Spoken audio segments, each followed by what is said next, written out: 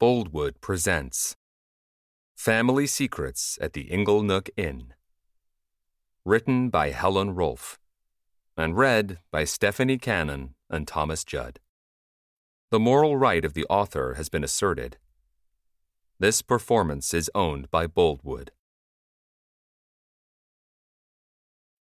Chapter 1. Rupert.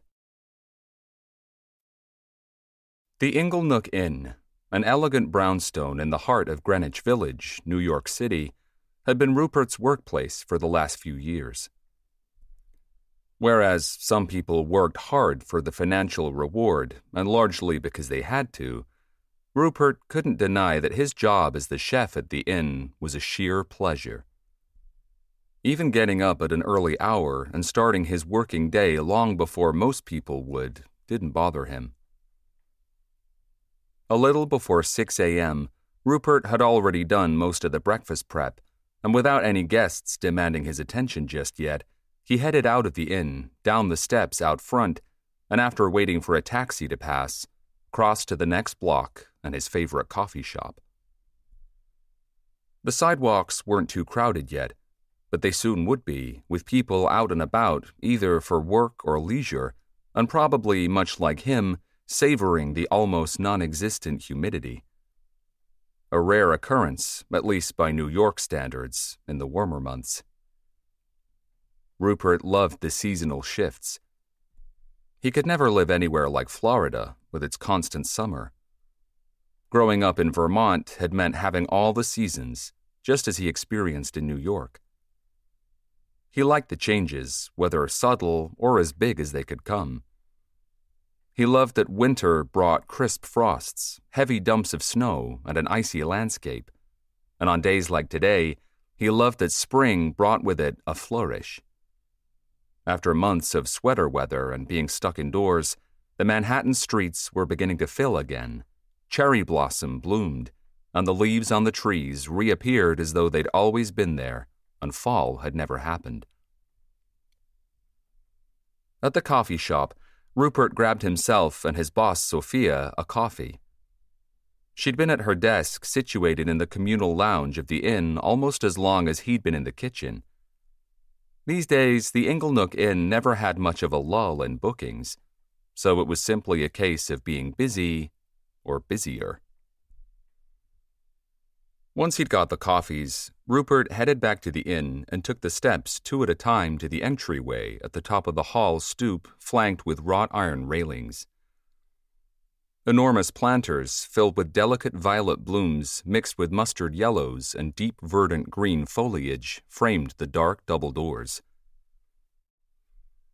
"It's perfect weather, Sophia," he announced, letting the front door close behind him as he expertly balanced one takeout cup on top of another. The longer he worked here, the more informal they got, and Sophia felt more like a friend or even family than a boss. "It's fresh this early on, but the sun is out. It's going to be a great day." "Here's hoping," she called over from the desk at the far end of the lounge. Rupert swore they had a similar conversation most mornings, and it had come to be a part of his day. He handed her one of the coffees. "One oat milk latte for you?" "My savior." She briefly looked up from the computer screen. This was where she usually started her day, checking any new bookings, responding to guest queries, and managing the various tasks when it came to running a boutique hotel.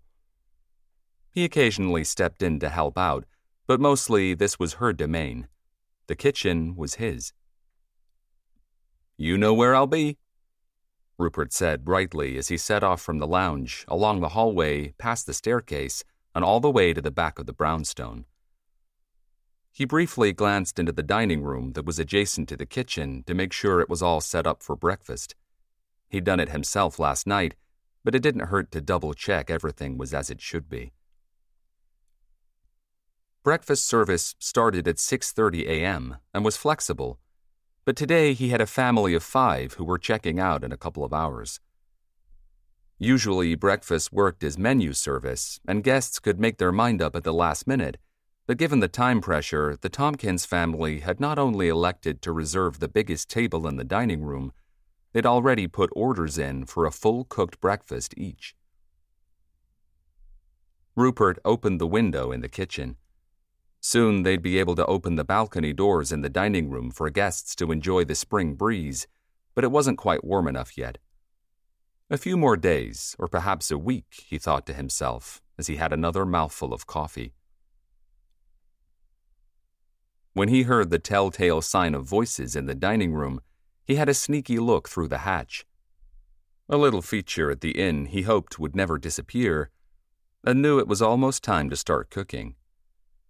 He didn't like to do so until guests were seated. Nothing worse than reheated eggs. He checked his list again. The family was split in their choices. 2 wanted eggs sunny side up. 3 wanted their eggs poached. They all wanted toast and hash browns, and nobody was sure whether they'd have pancakes or not. Rupert had made the batter and put it in the refrigerator anyway, because someone always wanted pancakes. In the dining room, he took orders for morning coffees, tea, herbal or traditional, and juices, and then, with that sorted, lost himself in the task as he cooked in his kitchen. Cooking was his therapy, and he was soon whistling as he popped sliced bread into the toaster, flipped eggs, cracked other eggs into boiling water, and served everything up in the professional manner people associated with the meals at the Inglenook Inn. The Tompkins family were content with their breakfast feast, and so it was on to some clearing up in the kitchen before anyone else showed up. Every now and then, he could check for other guests by peeking through the hatch, and he chuckled to himself, wondering what he would do if it wasn't there. Would Sophia have installed one to make things easy, or would he have to continually dash out of the kitchen and into the dining room to see who had appeared, who had left, who needed something else? Guests could, although rarely did, open the hatch themselves to make requests. Usually it was kids who opened it, wanting to watch Rupert in action. He didn't mind, but he was grateful he had the ability to lock it on one side, as he'd had to do when the terrible twins came to stay. They weren't terrible, really, just inquisitive little boys, but when they started pushing toys through to the other side, he'd had to spoil their fun. He often lined food up along the counter near the hatch, and he had visions of a piece of Lego landing in a fruit cobbler and some unsuspecting guest discovering it. A quick peek through the hatch, and Rupert knew he had more guests to see to. He began the customary routine of dashing from kitchen to dining room and back again, whipping up breakfasts and serving with a smile. He didn't have any room service requests this morning, so at least he wouldn't be running up and down the 3 flights of stairs in the brownstone. They were a challenge, but they kept him fit, especially when he delivered food to the top floor. The entire top floor of the brownstone was home to the most palatial apartment of all, and it had gone from being rarely rented out to getting a constant influx of corporate clients. Furnished with vintage brown Chesterfield sofas in the lounge area, it had pocket doors to pull out to create an extra bedroom if required, plus an ornate fireplace with a beautiful mantel, above which was a giant mirror. The apartment had a luxury bathroom with a roll-top tub and a master bedroom with a deluxe super king bed, as well as a chaise longue at one edge of the room that had a view across the rooftops of Manhattan. The rest of the apartments in the Inglenook Inn were spread between the first and second floors. Back in the kitchen, with a lull as the last couple of guests vacated the dining room, he went through the current list of everyone staying at the inn to check he had indeed provided breakfast for every guest apart from the couple in apartment 4. They'd chatted with him yesterday afternoon at the small bar area in the lounge, and on their request, he'd filled the refrigerator in their apartment so they could fix their own breakfast and set off bright and early this morning for their trip to the Hamptons. Rupert finished clearing the kitchen as Sophia came in.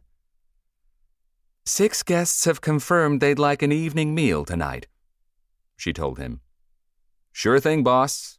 He winked. They'd always had an easy rapport.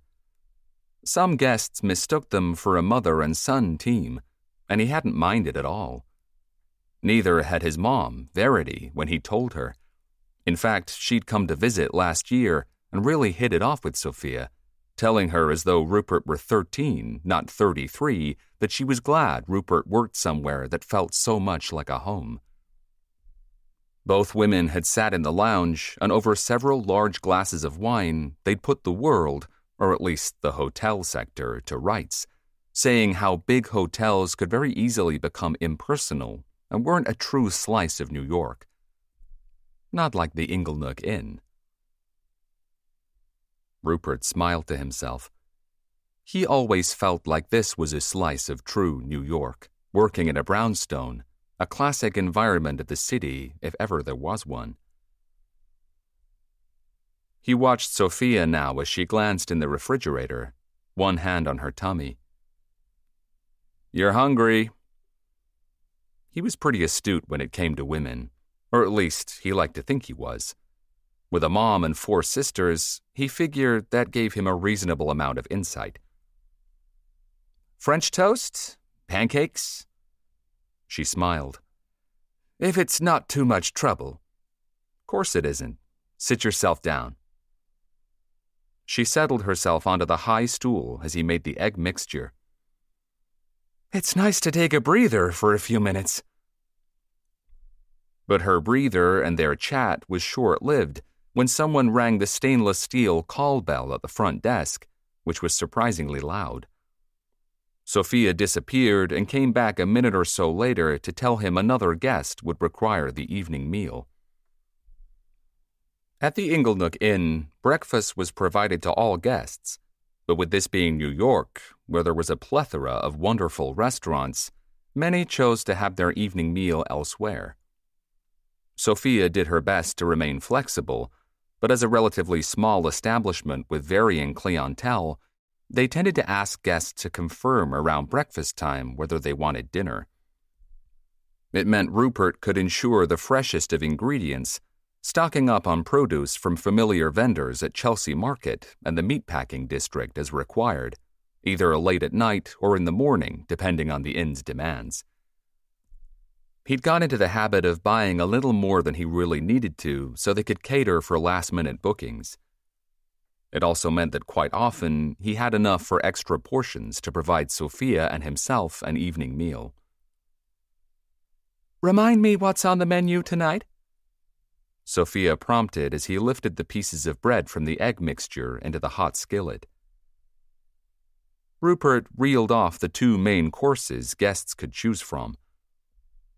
He was making a spring vegetable lasagna using fresh silky pasta he'd make this afternoon, vegetables he'd selected from the markets late last night, and a couple of firm cheeses he'd sourced, one a particular favorite for this dish with its infusion of black truffle, and one that would create the perfect gooey texture for the menu option. He was also making steak with onion relish and potatoes served in a choice of 2 ways. "Which one are you hoping is left over?" he asked as he set the plate of golden brown French toast in front of her and prompted her to wait while he grabbed the maple syrup. His mom had brought a big bottle all the way from Vermont as a present for the inn's owner when she visited last year, and their supply hadn't run out yet. Rupert had decanted it into several smaller bottles to make the pouring easier. Sophia drizzled the syrup over her French toast. "Do you really have to ask?" "The lasagna," he concluded, adding, "It's the cheese." He carried on washing the last of the pans. "I'll head out again later and pick up the seafood for tomorrow. I'm thinking swordfish or lemon sole. Not sure yet." "You're a true gift to this kitchen." She lifted her fork to direct the comment in his direction, even though there was no doubt who it was for. When she was done with breakfast, Sophia rinsed her plate and slotted it into the almost full dishwasher. "I'd better get on with housekeeping and check which apartments need supplies replenished." Each apartment, for guests' convenience, had a kitchenette with all the necessities: a coffee machine, a kettle, a small refrigerator, a cupboard with basic provisions. At the inn, they also prided themselves on providing complimentary additions like a basket of fresh fruit or packets of cookies, and usually during a guest's stay, they got to know preferences. There was little point adding to a fruit basket that went untouched, yet the cupboard was cleared of cookies, and vice versa. "Just give me a list," Rupert said before he caught her eye. "Are you positive you don't mind me being under your feet?" The Inglenook Inn had 6 separate apartments in total, one of which was Sophia's. Rupert had been staying at the inn while his own place had necessary repairs, but a guest had called yesterday wanting a last-minute booking. As one of the strengths of Sophia's business was that she was adaptable, prepared to go the extra mile to accommodate sudden requests, he'd moved into Sophia's spare room to free up the smallest apartment. "Don't be daft. Of course I don't," she said with a smile as she left him to it. Rupert dried one of the pans he'd washed by hand. It was hard to think that Sophia had ever considered selling her beloved inn, but she had. She sometimes referred to that time as her moment of madness, and he, for one, was glad she hadn't gone through with it, not only because he loved his job, but because this place and Sophia just fit somehow. He wasn't sure whether one would ever be right without the other. Sophia nipped into the kitchen during housekeeping time to remind Rupert that he had to make a packed lunch for the woman in apartment 1 today. Once he'd seen to that, he cleaned the kitchen surfaces until they were gleaming and ready for round 2, which was either snacks made to order throughout the day, or it would be the dinner tonight. Rupert took his break in the lounge and settled on the sofa to enjoy a long glass of freshly squeezed orange juice and a slice of coffee cake. He closed his eyes briefly, savoring the rest, but the respite didn't last long because Sophia came back into the room, and he knew straight away that something was up. "What's wrong?" She looked so distraught he put down his glass and went over to her. "What's happened?" "I just had a call." Her voice wobbled, and she was shaking as it all came tumbling out. Gabriella, her daughter, had been in an accident.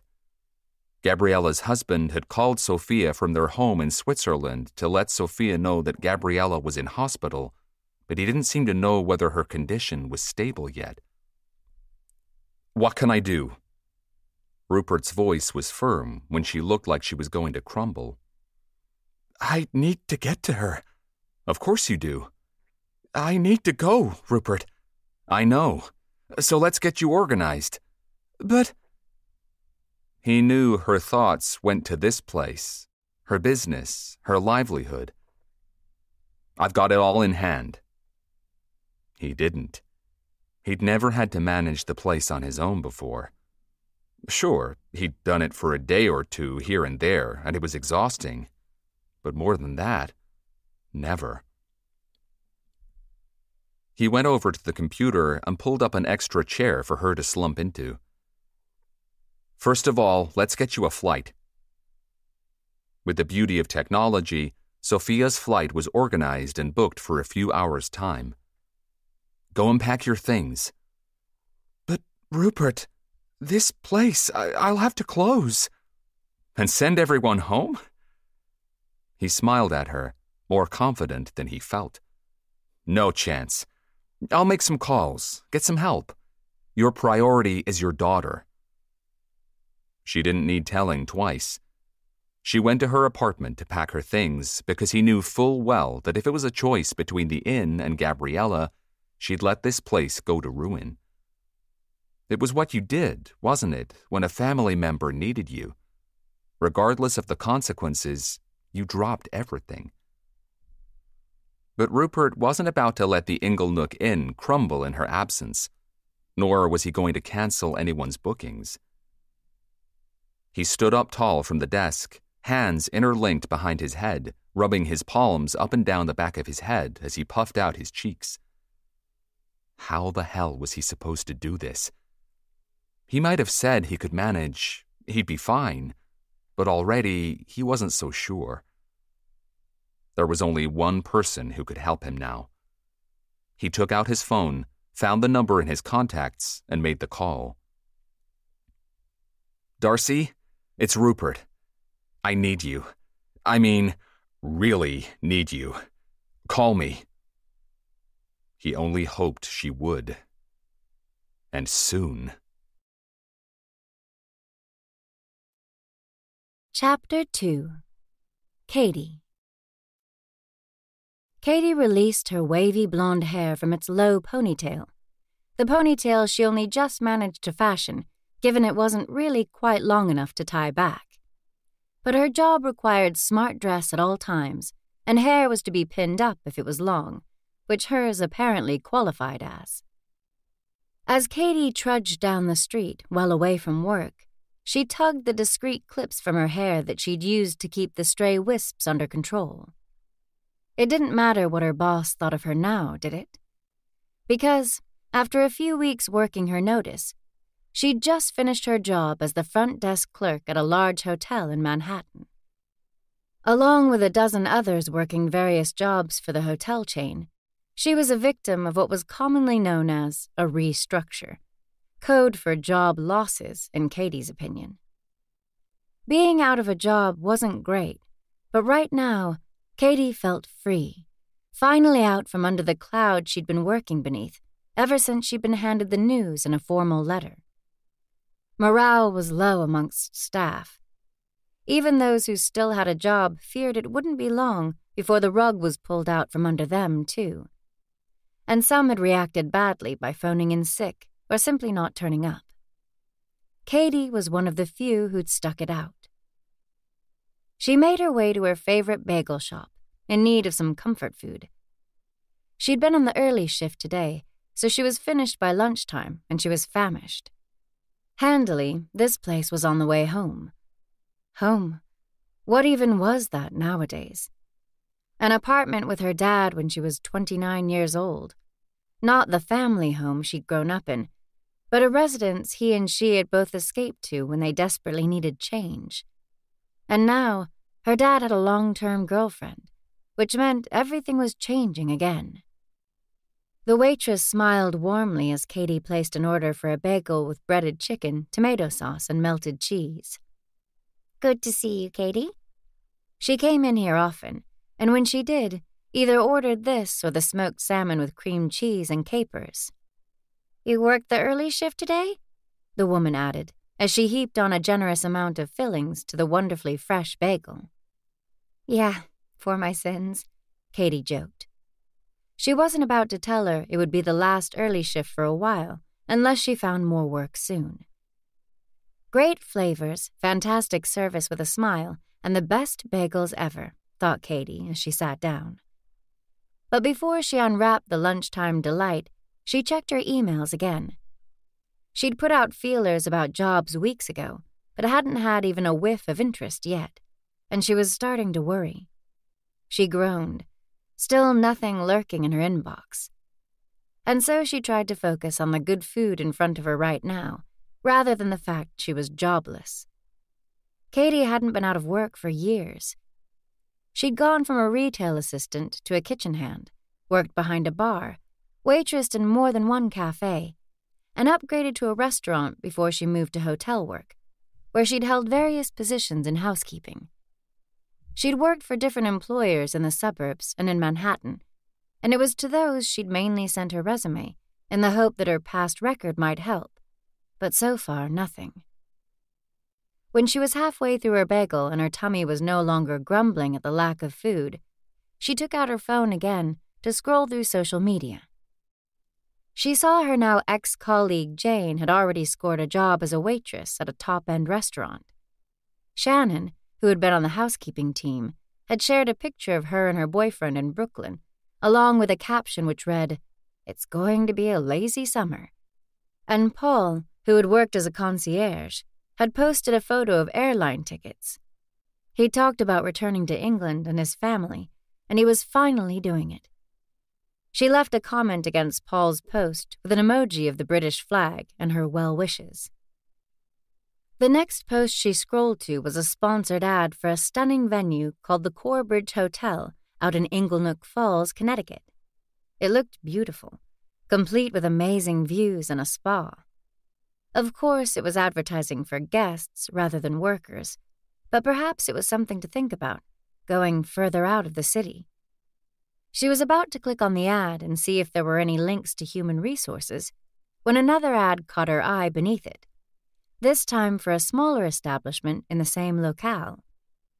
The Inglenook Lodge in Inglenook Falls wanted waiting staff for a 2-week period to cover a wedding celebration, and Katy knew she was perfectly capable with her experience. It wasn't long-term, but it didn't matter. Something was better than nothing. Katy didn't hesitate to call the number on the advert to speak with the woman who ran the place, someone called Darcy. She didn't get to speak to Darcy directly, but she did leave a voicemail, and despite it being garbled, having not planned what she needed to say in her desperation to show an interest in getting quickly, at least it was done. Perhaps later on this evening she'd have to start extending her search and accept that a commute was very much on the cards, unless something came up close by. As she enjoyed the last part of her bagel before she really got back to reality and went home, Katy people-watched, eyes widening at the man who had fish flip-flops on his feet and wondering where he'd found those. She watched 2 elderly men chatting by the window, one of them laughing so much he was wiping tears from his eyes. She loved the busyness of it in here, and already felt the pressure of too much time hanging around the apartment if she didn't have a job to go to. She drank a large Coke, the fizz making her burp discreetly, and giggled at the thought of doing that at the front desk. That wouldn't have gone down well at all.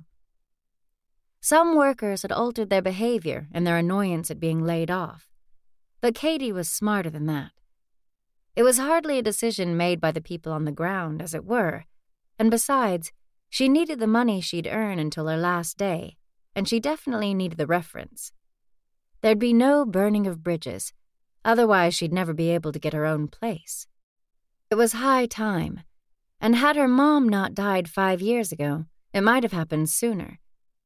But Katy had stayed with her dad after her mom passed, and they'd become a close-knit team, the pair of them.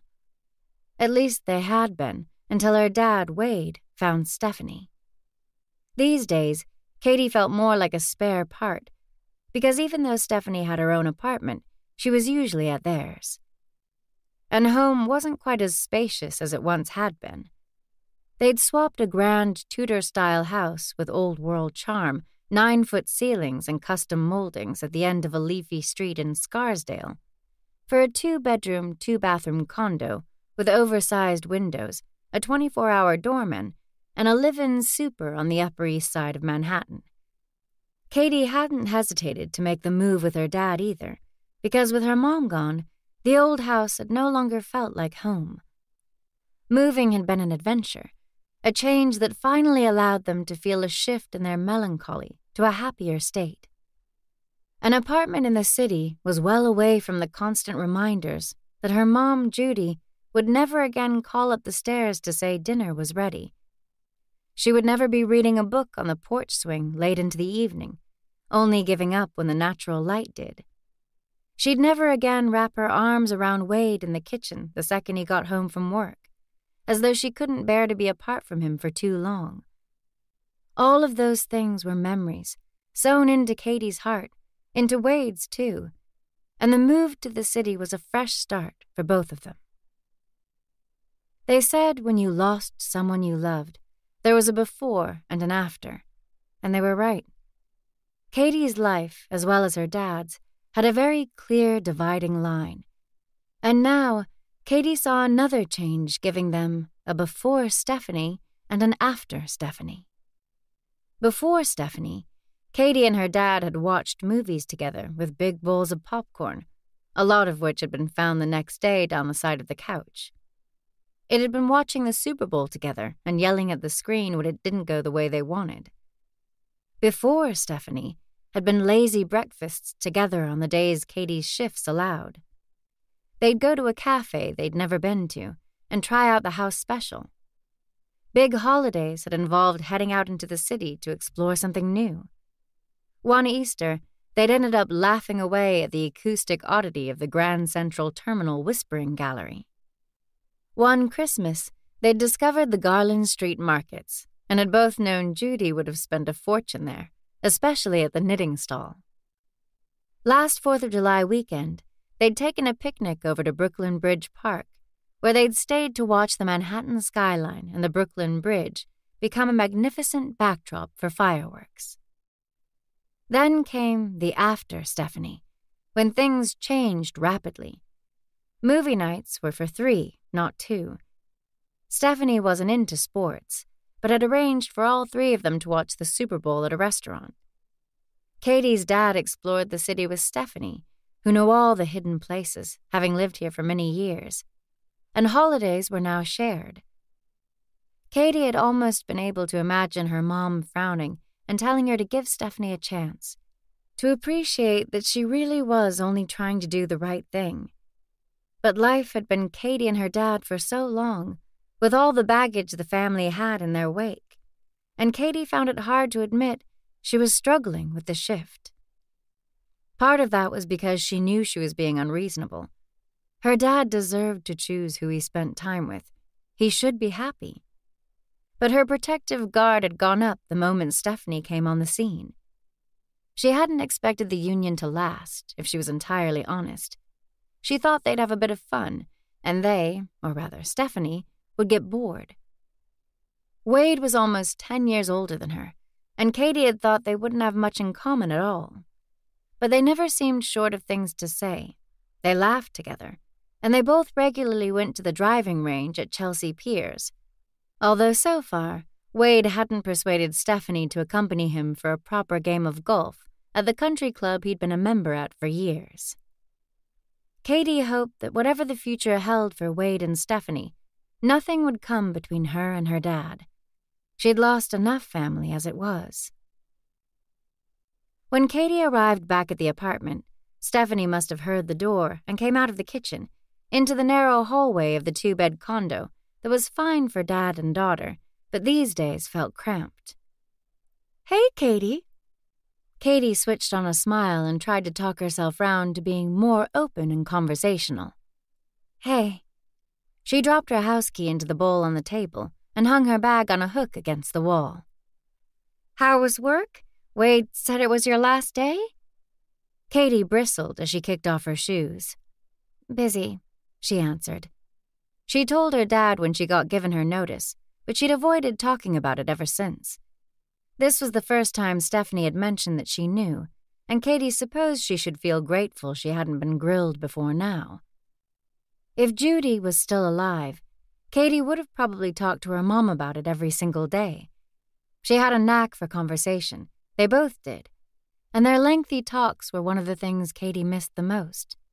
They could go on for hours, batting around ideas, moaning about big things, but also the little niggles in life if they felt they needed to.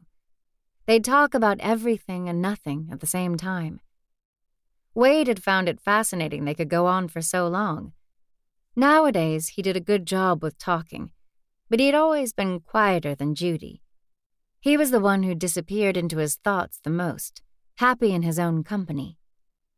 Katy's bond with her dad lay in other things, like watching the game or getting excited to try a new restaurant or coffee shop that had opened up. Or at least it had before Stephanie. "You've got something on your shirt." Stephanie stepped closer and pointed a nude-painted nail toward something in a slightly darker shade on Katy's cream top. Stephanie was a savvy dresser. She wasn't skinny, she wasn't a big woman either, but she wore things that flattered her curves and showed off slender legs. And rather than disguise her grays, the color of her mid-length hair was a faded caramel with streaks of gray allowed to show through in such a way that it looked incredibly natural. Katy plucked it off. "Bagel," and she added, "Thanks." "Was it good?" A piece of bagel definitely wouldn't look good on Stephanie's sky-blue light-weave top. Usually, Katy would harumph and head for her room. But she was an adult. She knew she should try to be mature about her dad's relationship. Very good. Lashings of melted cheese, breaded chicken? You're making me hungry. Haven't had any lunch yet. I'm about to have a milkshake, though. Would you like one? It's strawberry. She followed her into the kitchen. This was what made Katy feel worse. She might think that Stephanie was all wrong for her dad, but she couldn't truly point out many reasons why. No, thanks. Too much with the bagel, but I appreciate the offer. Stephanie whizzed the blender and eyed Katy as though confused as to why she was hanging around and not leaving the room as soon as she could. So Katy took out a glass, adding lemon slices from the fridge and ice from the dispenser before filling it with water. She stood beside the floor-to-ceiling window that had a view of the street, a view she couldn't imagine ever growing tired of. If you stood in the center and looked between the buildings opposite, you caught a glimpse of green, a little sliver of the magnificent Central Park that lay beyond. Dad not in? Katy asked when the blender came to the end of its task. He'll be back soon. He's out for a run. I'll have one of these ready for him to enjoy after a shower. She poured the mixture into the 2 waiting glasses and slotted them both into the fridge. You're not drinking it? I'll wait for Wade. Katy frowned as a thought came to her. I didn't think Dad liked milkshakes. He always said milk should taste like milk. That was until he tried one of these. Oh. She zoned out as Stephanie began talking about the fruit she'd added, the scoop of some funny powder that had special properties and did something or other. Katy's dad had only dated one other woman since his wife died, a woman he'd gone on a blind date with after a well-meaning friend set them up. That woman had left him wondering what the point of dating even was. He'd never looked happy after they'd been out, and after the 4th time, he'd called it quits. Katy had been beyond relieved. They'd even managed to laugh about it. Perhaps it was time to trust her dad's judgment and maybe notice the little gestures Stephanie did that proved she wasn't out to hurt Wade. He'd lost the love of his life, the woman he thought he'd grow old with, and Katy had no idea what it must feel like for him. All she wanted was for him to be happy.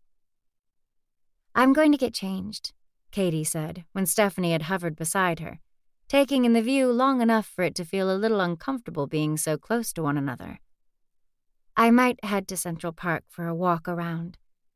It was one thing losing her job, but quite another to be confined in the apartment all day. Good idea. The April showers appeared to have passed. We've already had some glorious May days. Katy managed to smile in Stephanie's direction before she headed to her bedroom to change. But rather than going straight into the ensuite to freshen up, she flopped down on her bed on her tummy, her head turning to focus on the picture of her mom in the silver-plated frame on her nightstand. The photo showed her mom some 20 or more years ago, pushing Katy on a swing in the park, her smile as big as her daughter's. And every time Katy looked at it, she could hear the laughter, her own giggles, the warmth of her mother's presence and bond. I wish you were here to talk to, Mom. She kept her gaze on the photograph as her fingers toyed with the intricately set pearl of the rose gold necklace her mom had given her for her 18th birthday. She leaned over, pulled out the bottom drawer of her nightstand, and took out the pink suede photograph album her mom had made and given to her alongside the necklace on her 18th. The pages of the hardback album contained the story of her life from the day she was born, and she flipped through the special memories. I don't know what I'll do next, Katy said out loud to the photograph of her at age 9, holding her mom's hand, as dressed in a bumblebee costume, she went door to door trick-or-treating. You'd know what to say to me, wouldn't you, Mom?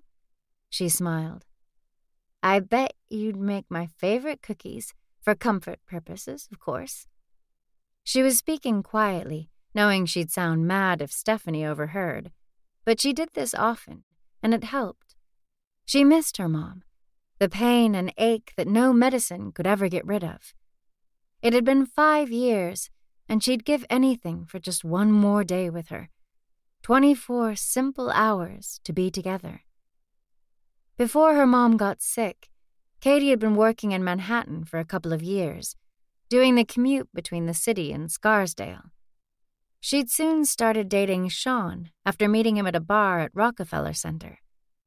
They already knew each other from years before, but had never been romantically involved until that day. And then, everything seemed to go wrong at once. Katy and Sean had talked about moving in together, but had realized they were better suited as friends. It sounded like an easy breakup, but it had still been an adjustment, and Katy had just got her head around that when her mom found out she was sick.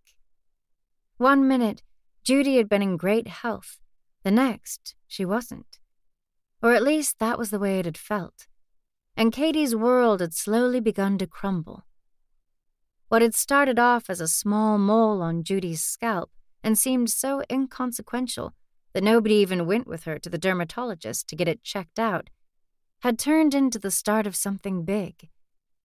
Judy was diagnosed with melanoma, stage 4, and it had already spread, invading her body and her organs, taking her from them less than a year after diagnosis. During the time her mom was sick, Wade had to keep working. The medical bills were piling up, and the only thing that would cover them was his high-paying job. Katy had eventually taken a leave of absence and become the one who spent the most time with Judy, apart from health visitors.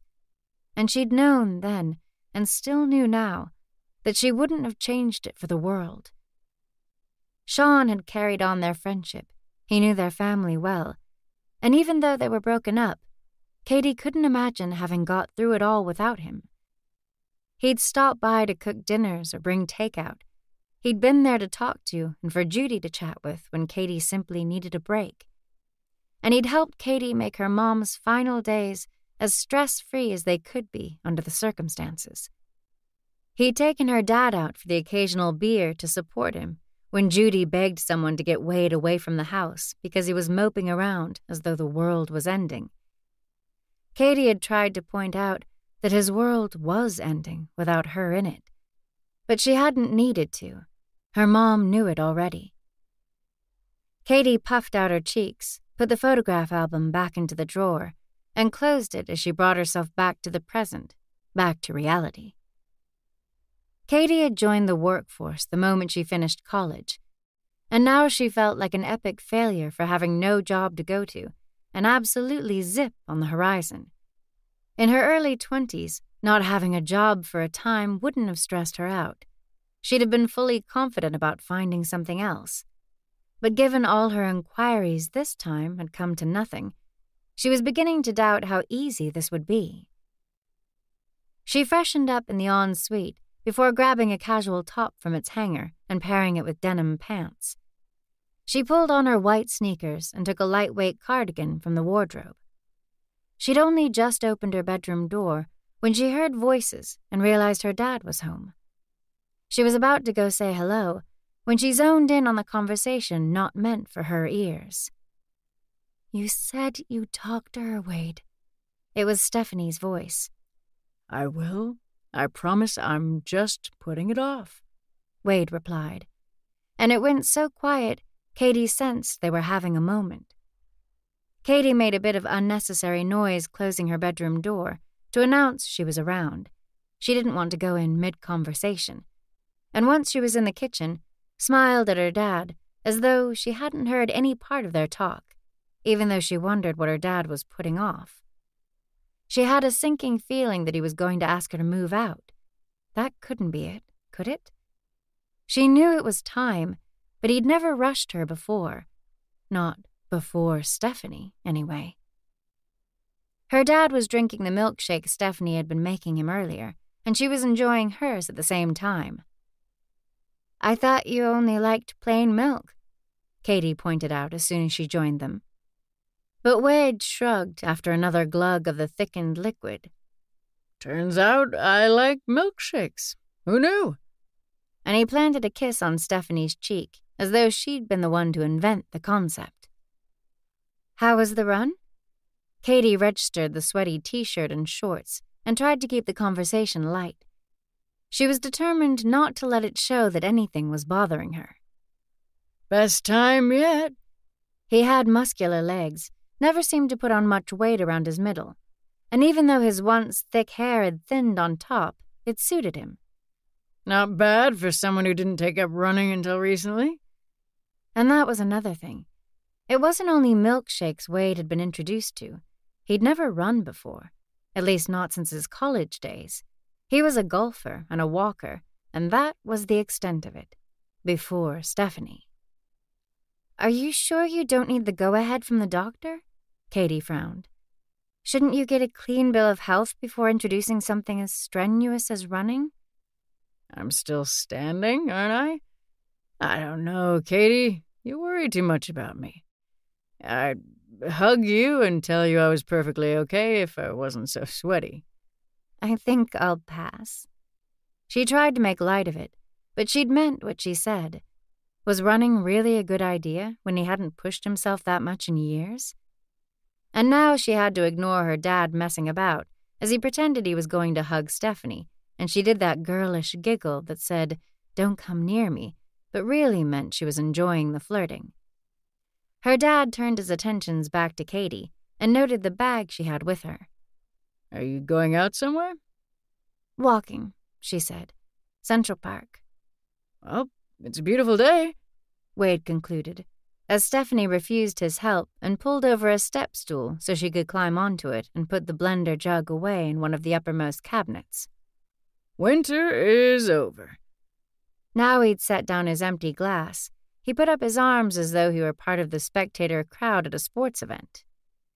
Oh, Wade, winter has its benefits. Stephanie took his outstretched hand as she climbed down once again and put the step stool away between two of the cupboards. Cold weather is cozy. We can take romantic walks in the snow, go away to a cabin for the weekend and build a campfire. Katy didn't want to think about her dad and his girlfriend having a romantic interlude anywhere, whether revoltingly sweaty in the heat or at a winter temperature so cold that it could turn your breath into mist every time you spoke. Wade took his sunglasses from the top of his head where they were still nestled, having only just come back, and he put them on. Give me sunshine any day. He began to make a joke about making Stephanie go to Florida all winter, and Stephanie batted back that she'd prefer ski lodges and hot cider. Katy filled her water bottle at the sink, and as she turned around, she didn't miss the look her dad exchanged with Stephanie after he'd put his glasses back on top of his head. It was clear the exchange between the pair had to do with the part of the discussion Katy had overheard moments ago, and whatever it was that Wade was putting off telling her. "All right, you two," she said in a tone that sounded like roles had been reversed, with them the minors and her in charge. "What's going on?" Stephanie said nothing but looked to Wade. Wade reached out and took Stephanie's hand in his. Here it was. They were going to announce they wanted Stephanie to move in and that it was time Katy moved out. The thing is, Katy, Wade stumbled. well, Stephanie,